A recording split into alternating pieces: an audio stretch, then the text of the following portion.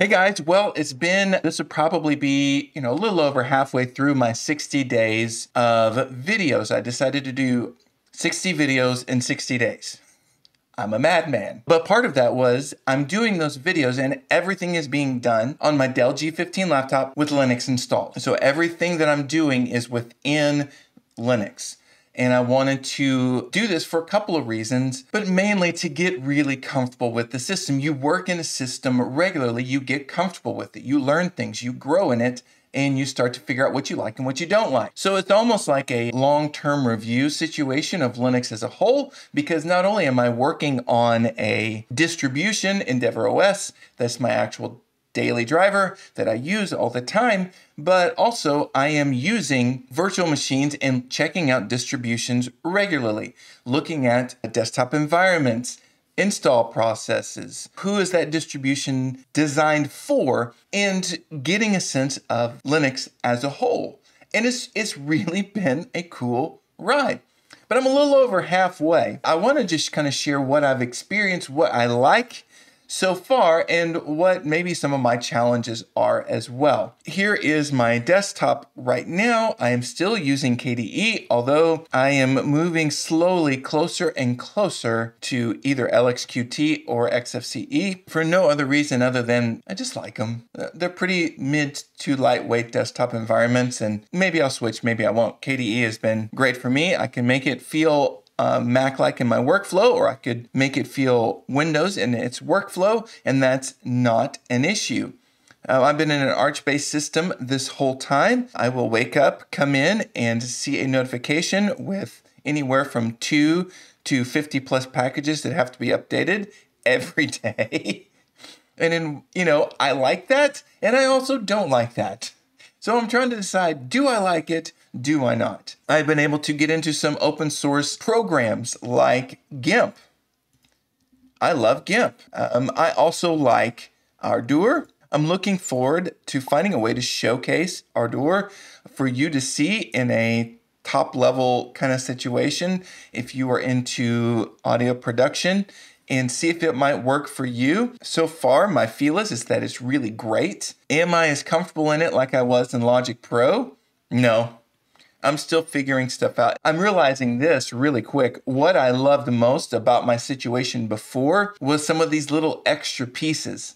So in Final Cut and in Logic Pro, what I loved more than the workflow was all of these plugins that were available to me. Things that made my work life and saved me time, just make things easier that I loved. And a lot of those aren't available, and I'm having to learn how to work within that. For instance, scrubbing audio and making it sound nice and clean is quite easy with some of the plugins that I had in my Logic Pro sessions. Scrubbing the same thing in Linux without those has just been a challenge and a growth and learning curve for me. As you're listening to me now on my $25 USB microphone, it's not the greatest audio, and that's okay.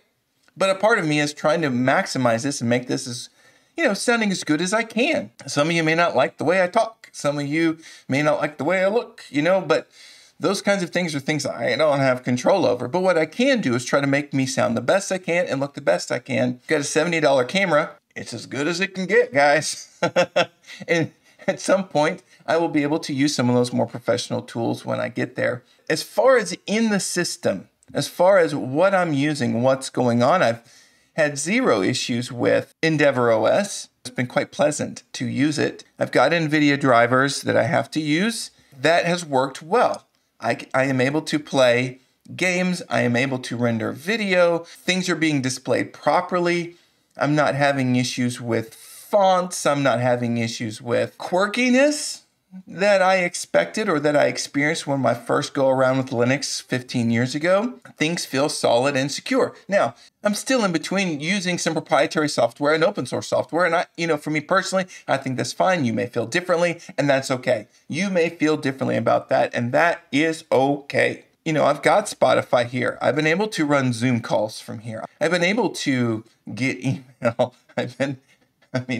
Email? You're excited about being able to use email? I know. I have had very little issues with this. Now, what I'm realizing more and more as I'm going through and learning Linux is that distributions, because of their focus of who they're trying to reach in their philosophy, doesn't always match for one person to the next. I've had a couple of comments of people who they would like to try Endeavour OS, but for one reason or another, their wireless card doesn't work. I guess that's because their wireless card requires a proprietary driver, and that's not upfront with Endeavour OS. I don't know. Maybe someone can help to find that in the comments. Even then, something that I really like is not going to work for them. Even between Debian-based distros or Ubuntu-based distros, things, for some reason, one thing or another is not lining up. You'd think this Debian-based distro should feel this way or work this way, and then there's some little tweaks, and they have their reasons. I did a review yesterday on MX Linux, a walkthrough of it. It felt very different than Debian 11 stable, just the bullseye install. And I think that's, a good thing that we can reach different groups of people. But I can see already that people trying to get a sense of Linux, I'm already getting the, what should I start with? What should I use? Why are you using this? And it's really actually a hard question to answer because it seems to be, a chemistry experience between the distribution, the hardware, and your goals. So it's very hard to answer that question. And I think that's hurting the Linux community in one sense or another. On the flip side, you get so much choice and so many things that work well for different people. One of the things that I thought I would use more is Workspaces. I haven't used Workspaces one bit. I thought I would. So far, in my daily workflow, I don't. I have two monitors set up. I use both monitors. So what I need on one monitor is here, what I need on the other one's here. So I haven't been using Workspaces as much as I thought I would. That's one thing to note. I have used on my my virtual machine manager, I have down here a Windows 10 virtual machine. You know how often I've used it? I haven't used it once. I got it installed, I got it ready to go, and I expected that there would be something that I needed that I might need to grab a Windows environment for me to use. Now, that's not to say that would be your case. For instance, you may really be dependent upon certain things like Adobe Photoshop, some other Windows-specific things. I know that there's been some things with some financial software that works on some versions of Wine and some versions they don't, and that's okay. That's totally fine. If that's your thing, if that's your jam, it's fine. Some people are like, don't use the Windows. I get it. I'm not a fan. Being realistic, if you've been using QuickBooks for 20 years, you're in the ecosystem. You have books that you use. It's practically speaking, you need to be able to use that program. Sure, there's other budget financial software available in the open source community, but that may not be where you're at. I think practically using a system is something that we need to be real about. I've got DaVinci Resolve, proprietary software. Spotify, proprietary software. But I've also got GIMP, open source. Blender, open source. Gaming has been a pleasant surprise. Halfway through, I feel like the videos that I'm producing with the limited resources that I have right now are getting better. I'm also getting more comfortable and understanding more about Linux. And all my mistakes are out there for you guys. And you have been very kind to me when you need to point out where I've been mistaken or need to improve.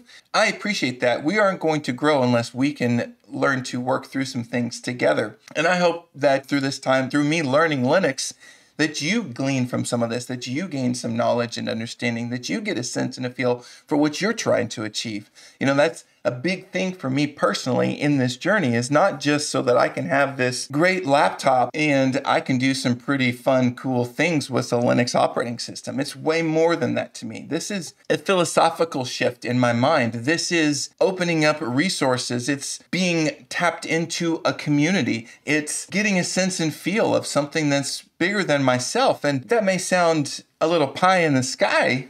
Maybe it is. This Linux journey has been so much fun. We'll see how I feel 5 years into it. It is such an honor to get comments from people who have been doing this since the 90s and people who also have they're taking the first look at Linux. A big part of this channel is not only walking through the journey and seeing where someone new and how they grow into it, it's also to hopefully connect people. This was, a little bit of a rambling, but I hoped you grasped a couple of things. So far, Linux is cool. I'm able to work in it full time. And I believe when I get some better resources like better camera, a better microphone, some of those pieces, I think that my production pieces are going to be even better. I'm not going to be limited by those things. I'm going to maximize what I have and be grateful for what I got. Don't misunderstand me. Software options, being able to work through problems. Forums are great. The Endeavour OS forum is great. The Arch Wiki has been very beneficial. Going through and using different distributions is teaching me a lot. And I feel like I'm getting a sense and an understanding of computing in this day and age on specifically Linux. I hope you get something from that. I hope you connect with us when we get to the 60 days, 60 videos to 60 days. That'll be the 60th episode. That'll mean in 60 days, I will have done 60 videos, guys. I'll walk through with you kind of my process. Essentially, I'm still holding a full-time job. I've got 2 to 3 hours in a day to record and edit a video. That's it. I've got family, I've got my job, and that's what I've got. So I'm doing the best I can with what resources I have. And Linux is helping me achieve that. And the more time and resources that I have, hopefully the more resources I can provide for you. Halfway through I guess it's a little more than halfway through my 60 videos in 60 days. I feel pretty good. You guys are some pretty cool people. You've been very kind. The other day I was looking at Endless OS, and it's the Endless OS Foundation. I did a walkthrough of the operating system. Long story short, they're about making sure every person, whether they have internet connection or not, can have access to learning. And they use Linux, and they use some pre-installed software education pieces. And I just thought that was super cool and super amazing. And they had a Blender tutorial. I have Blender sitting here ready for me to learn. I haven't started yet, but you know what? There are tools and people ready and available for me to learn a new skill set. And that's what I'm hoping to do. And I hope that's what you're learning to do as well. Whether you've been in Linux for 20 plus years or you have been in Linux for 2 days, there are resources for us to learn. And I really want to bring that up because halfway through this thing, any challenge that I've had, I've been able to find an answer to. Now, that doesn't mean that you aren't going to have those problems, whether you're dealing with monitor support or, some quirk that's happening in your system. I don't know. It's not, not everything is working perfectly for everyone. And, I get that. And I think everyone who's on Linux understands that too. But man, this thing is cool, guys. I like Linux. I really like it. Hopefully in about, I guess it'll be 24, 25 days, I'll do the 60 videos in 60 days video. And I'll show you a little more on the backside of what I've been experiencing and what I've been going through. This was a little more of a where I'm at, how I'm feeling during this, because after that 60 days video, I'm going to be moving forward. I'm going to be moving forward in this process. Maybe in the next 20 something days, Linux just fails on me. I start having a lot of problems. I don't know. And I may need to walk away, but I'm not getting that sense now. I'm still definitely in a honeymoon phase with it. All of my mistakes are there for you to learn from too. All of my triumphs in using Linux is there for you to learn from as well. But a goal of this channel is to allow for all of us to learn something and to encourage each other along in this journey, because I can't see it any other way. When you are in Windows, it's not a journey, you're stuck. It's like getting something handed to you and you just have to work with it, whatever they give you. Mac, it's a different toy that they give you, but it looks good. There's nothing wrong with either of those operating systems. I'm not bashing those. But with Linux, there is definitely some growth involved. There is a life in and of itself that you start to experience. You become personally connected to the operating system, and I can't say that I felt that with Mac or Windows. I'm going to continue to use the terminology journey because that's the only way I can see this, and I'm becoming more and more personally connected to this operating system. And I hope you're getting connected as well. Thanks for listening to me ramble today. I hope you enjoyed it. You know the deal. Like and subscribe. Hit the notification bell. I keep that stuff to a minimum, but I do want to remind you once in a while. Thanks for checking it out. I'll see you tomorrow.